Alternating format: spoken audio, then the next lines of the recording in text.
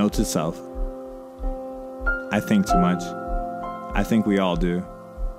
About what can and will go wrong in our world. I think to the point that I'm sometimes disattached from my actual life. Like I'm hearing about it from someone else's point of view. I'm not always the kindest to myself. Constantly comparing my life to others. And man, is that easy. Followers, likes, views, friends. It's all meant to contain us. To make us feel less than.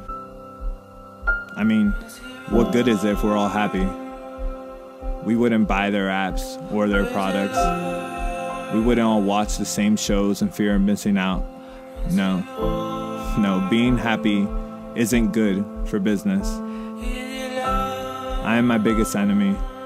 I hold myself to these unrealistic expectations that are almost impossible to reach. Too busy to acknowledge what is, because I give so much attention to what could be. I thought that getting into some big shot grad school would make me feel validated. I mean, these people are great, and they went there.